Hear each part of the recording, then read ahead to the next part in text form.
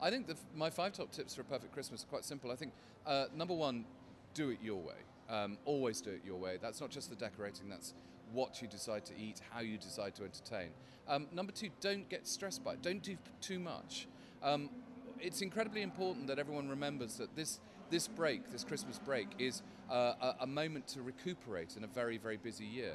I think number three is don't do beige, but then who would ever do beige at Christmas? Number four is if you're using a real tree, get a real tree with fat leaves. Skinny Christmas trees will just drop their needles very, very quickly. It's not the time to get a Kate Moss. You need a Dawn French if you're going for your Christmas tree. I think my top tip is actually enjoy the whole experience. Don't rush it. Open a bottle of wine, open a bottle of champagne, enjoy your present wrapping, enjoy your preparations. It's actually the best bit. And I love the way that the choir has just come in right on cue.